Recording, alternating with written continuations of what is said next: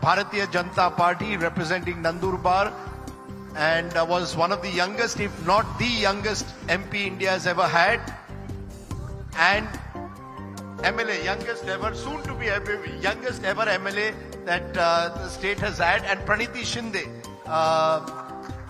MLA of the Congress in the Maharashtra Assembly. Okay, I'm just going to redo that introduction so that we have it for television. Women leaders in Indian politics. We have a stellar panel of 4 women leaders who've carved their own niche for various reasons. On my extreme left is Heena Gavit. She's a medical doctor who at the age of 26 won an election for the first time and thereby became, I think, the youngest MLA that Maharashtra certainly has had. And remember, youngest MP that Maharashtra has ever had at the age of 26. Pankaja Munde is National Secretary of the Bharatiya Janata Party. Priyanka Chaturvedi is Deputy Leader of the Shiv Sena in the Rajya Sabha. And Praniti Shinde is member of the Maharashtra Assembly. Thank you all very much for joining us. You've got a mic next to each of you. I think it'll be on your, Heena, on your left, I think. Is there a mic? Oh, there's one there. Great. Women leaders in Indian politics. Before this session began, we had a photo shoot with all the 4 women on the panel, and they had a blast. And it made you wonder that if we had more women in parliament, more women in the assembly, you would have much more fun than we have at the moment. Am I right, Priyanka Chaturvedi, that women make far better politicians in general than men do? You can really make a splash, can't you? Is that even a question to ask? Of course we do. And of course that's what we fight for. We need more women in the parliament, in the assemblies, to make it not just a more fun place, but we need to make it a more equitable space. We need to have an inclusive space, a progressive space, and women come with all of that. But do the men actually allow you, if I may push that, inside parliament? I always see the men hanging together in their groups, especially those from North India and the Hindi heartland.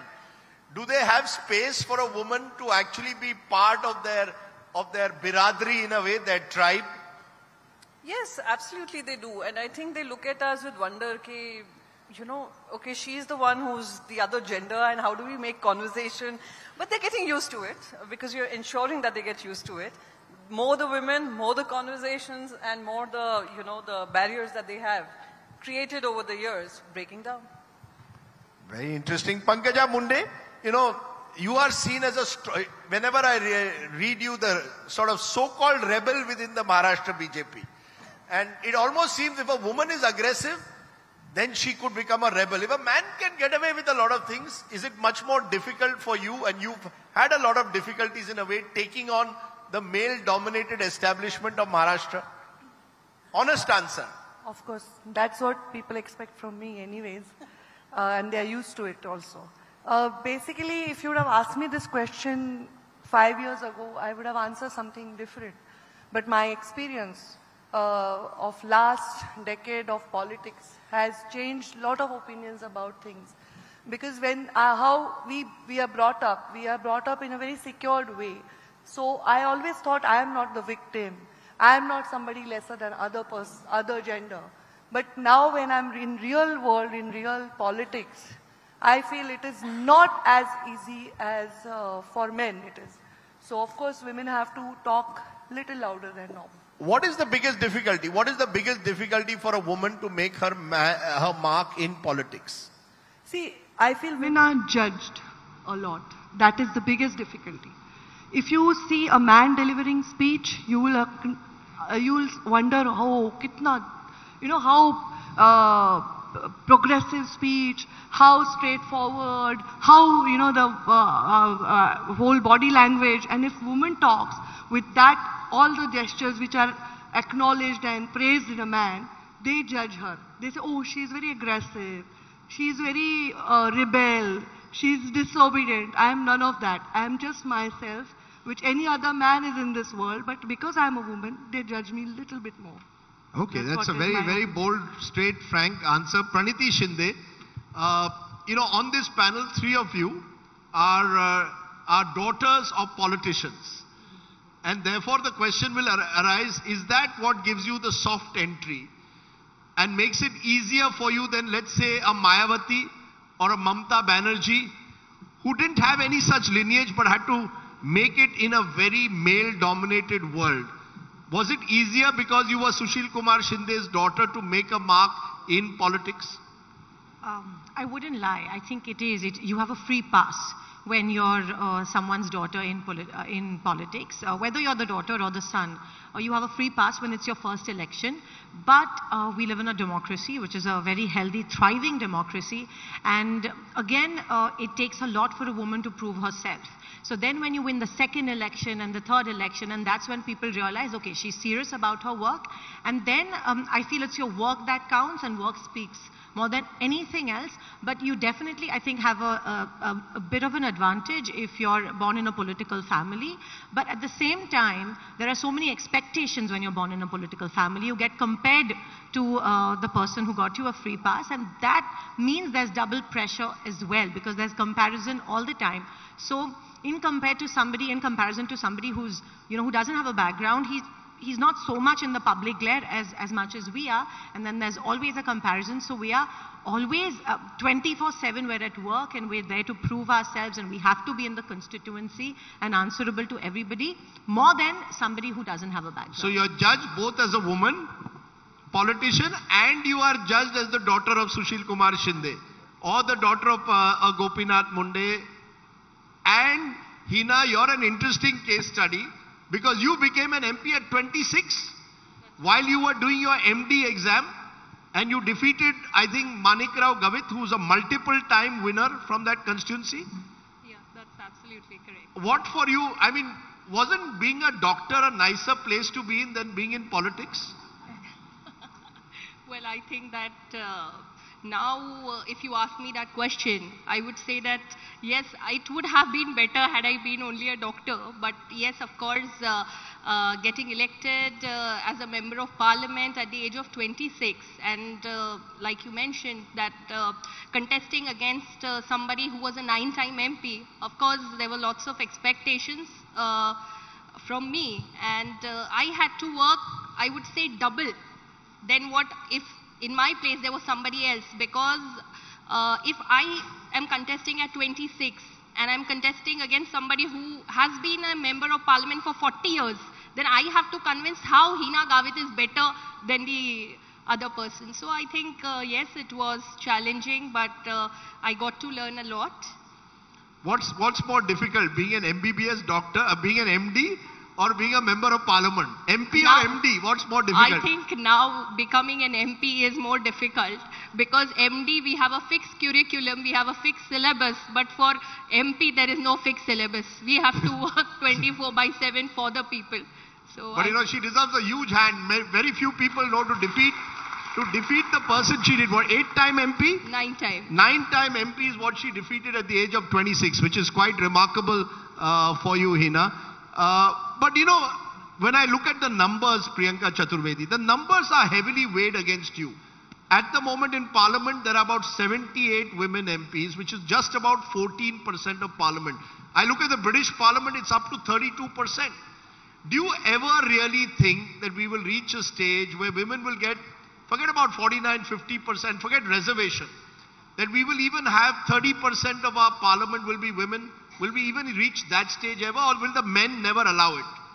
That is exactly what we were discussing at lunch. Every time asking a woman, is she getting the raw deal? It's very important to have men having this conversation, that how many seats are you willing to let go to have women in your place?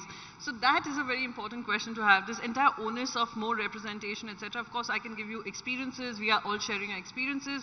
But it's also important to hear the other gender, how much are they willing to let go? Every time I talk about a reservation, even if it's not been passed in the parliament, they're like, tum hamari naukri khatre mein dal rahi ho, Priyanka. Why are you talking about a 50% reservation? I said, because we're 50% of this country. So I will ask for that 50% reservation if you haven't been able to provide that to us. And I'm hoping that political parties are realizing, and I must tell you why they're realizing that it is important to have women representatives, because women are coming out in larger numbers to vote and make their vote count. So it has become an entire constituency in itself to have women in political parties playing important roles. So I'm definitely hopeful that there would be more representation in times to come. Let's do a poll. How many people in this audience believe we should have 33% reservation for women in assemblies and in parliament? That's not, well, that's about almost all. You know, it's interesting they'll raise their hands here. But if this was a gathering of politicians, you can be sure none of them would raise their hands. Or they would pretend to raise their hands and then not go ahead with it. But I want to ask you, Pankaja, taking off from there, is there a women's vote bank? Priyanka made an interesting point. More and more women. The last election saw for the first time more women in India voting than men. And do you believe that politicians have realized women vote bank is there? Will Mahilas vote for a Mahila? Do they vote for a Mahila or do they vote for whoever is the best candidate? I feel it should be they should vote for the best candidate. That will be fair. Because I'm not going to judge the candidate on the gender based, you know. But women vote bank is a very, very strong vote bank. And all the men are eyeing on the women vote bank. Because all the men are also planning their strategies looking at women vote bank. All of us, all the politicians, because the decisions they are taking, the schemes they are designing, they are mostly now, if you see this whole decade, all the schemes are women-centric. Right from Beti Bachao to women empowerment, lot of things are women-centric, and that is a big vote bank. So convincing women is something different, and voting for women is different. I feel everyone should vote for the good candidate. You know, but do women speak out enough, Praniti? I mean, we've had the terrible Bilkis Banu case, for example, where her rapists and murderers have been remitted. Their sentence has been remitted. Why don't I see more women coming together and saying enough is enough across party lines and saying we are not going to accept this? You know, why is, just as there is a women's vote bank, can women politicians come together, form a coalition of women politicians? Possible? Yeah, I think it is, because even when we're in parliament or when we're in the assemblies, we all across party lines come together over various issues, whether it's reservation, whether it's the Shakti bill which was passed in the Maharashtra assembly.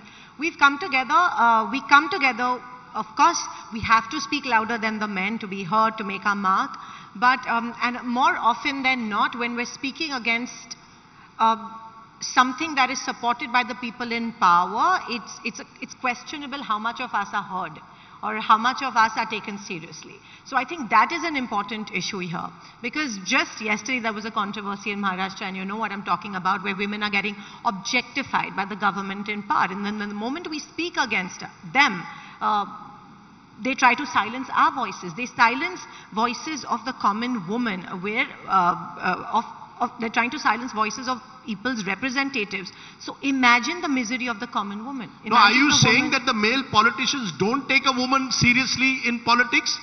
They never do. You have to prove your point. You have to make your mark. You have to work very hard to tell them that we're serious about what we're doing. There's a mental block, and not just in politics, but I'm sure most women here would agree as well.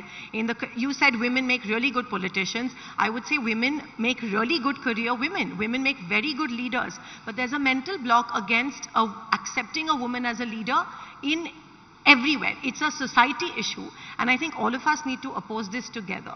So as a woman politician, it's very difficult for us to survive. It is the survival of the fittest. We have to speak louder. You know, Pankaja gets tagged, I get tagged for being aggressive, but we have to be assertive and aggressive to make our presence felt in politics. Yes, Priyanka, you wanted to add? I have two small points to make with regards to the Bilkis Banu issue. It was a woman member of parliament who's challenged this in the Supreme Court. That's one of them. One of the many petitioners. But you have to give her that credit. I will talk about the bully by Suli deals that happened, which totally objectified women from the minority. They embarrassed them. They tried to undermine them. They tried to humiliate them. And it was me who spoke to the commissioner, Mumbai police commissioners, kept speaking about it till the IT minister took note of it and ensured that this was done. However, when you talk about women speaking across political parties, Unfortunately, when I entered the parliament, my idea was that I'll get women members of parliament to rise above their politics and speak about gender-based issues, specifically gender-based, irrespective of our politics. For us to actually address this issue, we have somehow not been able to get everybody on board. So that is reducing ourselves to our political narratives. You know, the flip side, of course, is that, you know, women are told you handle health, women and child welfare. These are your departments. You can't deal with defense. You know, defense is a male portfolio. Nirmala Sitharaman has broken a ceiling. Finance minister is now a woman. Sushma Swaraj was defense. Sushma Swaraj became a foreign affairs minister. Indira Gandhi, congresswoman will remind us of Indira Gandhi every time you speak about Nirmala Sitharaman. But Heena, Gavit, is it true that there are certain departments that are seen कि महिलाओं के लिए ये department reserved है? It used to be earlier, but now like you only mentioned that defense, supposedly a male-dominated field, has had women ministers leading that. Finance, a very important portfolio, is with a women minister. So I think slowly that trend is changing now, and so-called that stamp that this department only a male can lead, I think that is now slowly you don't agree? Response to that. Yes, Pankaja, you first. When I was given ministry, Women and Child Welfare Ministry was mandatory to give it That to was me. your first ministry. But I got rural development, water conservation. So that was a very good opportunity for me to prove rural development was never given to a woman ever in the past. So I felt it was a challenge for me to perform how much ever I could in that ministry. But as she said, there is everything is changing. People are accepting defense, finance, and external affairs. These portfolios were given to women.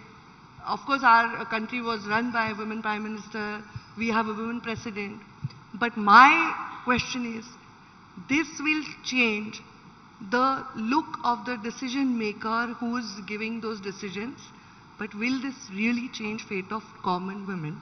Is the biggest fight we are going to face. That's a big question. Priyanka Chaturvedi, you come from a very male-dominated party. When I look at the Shiv Sena, I mean, the imagery of the Shiv Sena is very machismo.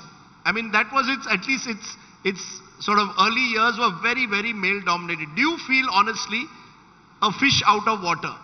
Absolutely not. As far as the local bodies are concerned, we have over 50% women candidates who have won, who have been mayors, deputy mayors, have important positions. In fact, in the legislative council, we have a woman vice chairperson. So this is another thing. And when we come back to this argument, oh, it's a very male-dominated party, the first leader after perhaps Sri Rahul Gandhi would have been Uddhav Thackeray ji, who spoke on the podium, on the Shera rally, making it about Bilkis Bano and making people realize that a government which cannot respect its women cannot do justice to the role that they're playing. So I totally dismiss this charge, and the largest chunk of supporters that we are getting are women, women citizens of the state who are supporting the government which fell. And just a cheeky response to what they said women are breaking barriers and they're going beyond the decided roles. I think this unconstitutional government has done away with women totally. There is no woman in the cabinet. They have given the responsibility of women and child welfare to Sri Lodha ji. That allow us to handle it. I mean, he'll be doing a better job of it perhaps. So they've made changes, like she said. There are changes happening. So this unconstitutional government has shown that they can run a government. The biggest state of, amongst the second biggest state in India, can run without a woman in the cabinet. But do women have to also conform that if you are in politics, you're going to have to dress a particular way, look a particular way, particularly in your public appearances. You can't be, in that sense, you have to be a conservative woman in terms of your dress, if not your attitudes in terms of, is that true or not? That you can't, you are very conscious of your public appearance all the time. Is that true? Yeah, so I think what you're saying is absolutely right, because Pankaja Tai just mentioned that women are being judged. So irrespective of what we think, how we work, sometimes how we dress up becomes a talk of the town, that, oh, she wore this and she came to the parliament. Oh, she wore this and she went to a public function. So I think that You know, that mindset has to change. So I absolutely, agree. And see, now we are all dressed in Indian dresses.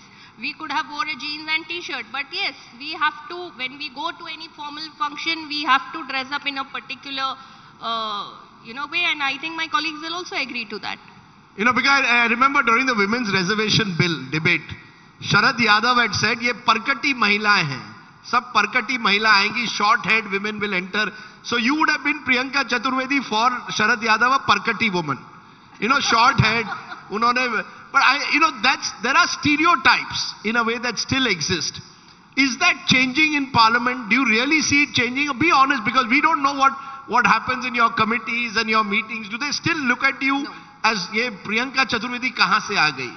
हाँ वो तो खैर सभी पूछते हैं why just the politicians ये कहाँ से आ गए types, but no, I think that mindset is changing quite a bit in terms of, except for we had one incident yesterday where a woman journalist happened to ask Sambhaji Bide ji a particular question and he said, तुम बिंदी नहीं लगाती हो तो मैं तुम्हारे सवाल का जवाब नहीं दूंगा. So we have moments like these, but we women are taking that head on, we are fighting. So when a sitting chief minister of Uttarakhand had said, ये ripped jeans वाली महिलाएं कभी भी अच्छी माँ नहीं हो सकती हैं. So I wore a ripped jeans and I said, boss, I am a good mother, I am a good politician and you don't judge me on the basis of my ripped jeans.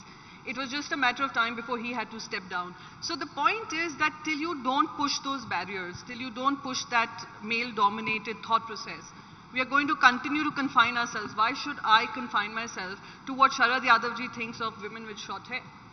I have short hair, I'm happy with it, live with it. No, I also think we live in two different Indias. There's a rural India which I represent. So it's a little difficult for people to accept say ripped jeans or whatever, but I think that mindset, like she said, should change. We are somewhere succumbing to the fact that people will not like us in jeans in the constituency that we represent. But again, it's a question of mindset. Until all of us speak, why are we always looked at the way we dress? Why can't people start looking at women beyond that? Why can't we be looked at for what we do and the work we do? And I feel that is changing slowly but surely. And like Priyanka Gandhi, a couple of years ago, she entered in trousers and a shirt in the Parliament House. And there was a big hoo-ha about it. But I think somewhere, all of us across party lines, I think we should start the change, and You should have all come to the program in ripped jeans. All four of you would have come to this program in ripped jeans. I think we should all see. Basically, there is a formal attire in every country about certain programs. So this is our formal attire. But I go to my office so many times wearing jeans, t-shirt, track pants. I go from my gym straight. So I got people used to seeing me in for Western outfits also. Of course, I'll wear decent clothes because that's how I am brought up. That doesn't have anything to do with what I am. People should not judge you on what you're wearing. But definitely in this country, people accept bad character men, but not a good dressed woman. That is surprising and shocking and sad. We've just got a couple of minutes and I'm going to ask you this question because before we started off, I had told Heena about how Mamata Banerjee once told me that she had to be aggressive because that's the only way the men in her party would take her seriously as this party's supremo. And Heena agreed and said, "Naitar te amala khaun jatil," which only in Marathi you will understand, which means they'll finish us otherwise. Given that, I want to ask all four of you, do you have a role model woman politician in India? Someone whom you really admire. You start, Heena. It could be a male model, it could be a male politician or a female. Is there someone you really admire? But preferably a woman. Who's that one woman politician you say, wow, that's the way a woman politician should be? So women politician, if you ask, I would say Sushma Swaraj ji. She is somebody I really admire, and when first time I became a parliamentarian, I went to the library and I used to study her speeches also because she used to speak wonderful. The way she used to work, I think she is one role model that if you ask a women role model, and if you ask me in general, I would say it's my father because whatever I have learned is from him and I really follow him. Okay. Yeah. Pankaja Munde, who's your role model woman politician? So only woman politician, I have to say. You tell me male and woman. See, I always feel there is no leaderess. It is always a leader. So leader should be not gender biased. We will have to achieve that stage. But I always admired Atal Bihari Vajpayee. I had at home only Pramod Mahajan, Gopinath Munde. So if I say their name, but what I have become today is what I've learned from my father, definitely.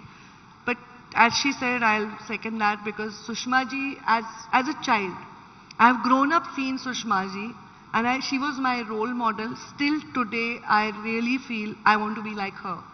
Because it's not only about a politician, the kind of person she was, the orator she was, how she's, what she did for party. I really seen her journey very closely, and I really want to be like her. That's what is role model. Okay, so you hopefully could become external affairs minister one day as a result. Priyanka Chaturvedi, who's your role model, woman politician? So, it would sound very cliched, but I have grown up watching her and wanting to be like her and imbibe her values, and the aggression that she had would be Indira Gandhi ji. Indira Gandhi. I don't have two thoughts in my mind whenever I think of any woman who inspired me when I was growing up and wanting to be like her, to be in politics and break that entire barrier of, women in politics. And the second would definitely be Sushma Swaraj, with the way she used to speak, the way she used to conduct herself. I think it was, and every challenge she was willing to take her way. So those are two people, but Indira Gandhi ji by far, because a lot of how I've seen her has inspired me to do more. Okay. Praniti Shinde. Goes without saying Indira Gandhi, because I think today, especially in today's day, she's so relevant in today's age, because she was a leader of the masses and she mingled equally well with international leadership as well. She took some stunning decisions for the country, due to which we are where we are now.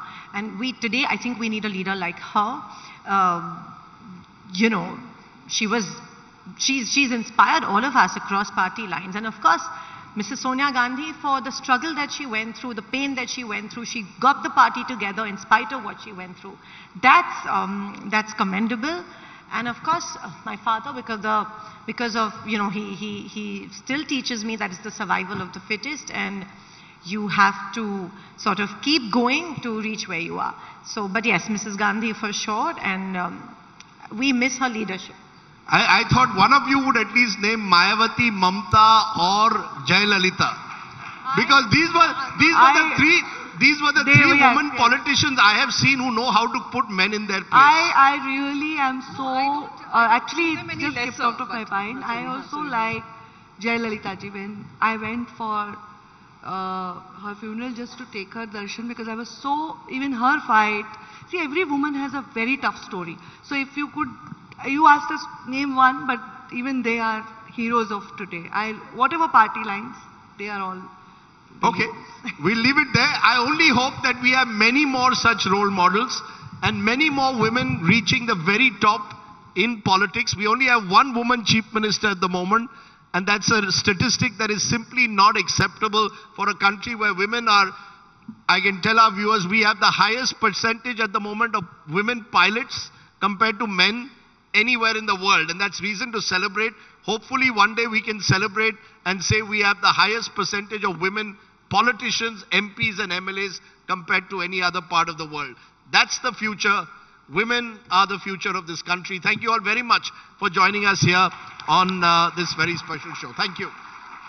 Thank you so much, and I'd like to welcome on stage Dr. Seema Saini, CEO, NL Dalmia Education, to present a token of appreciation to our wonderful panelists today. Just one moment, just one moment.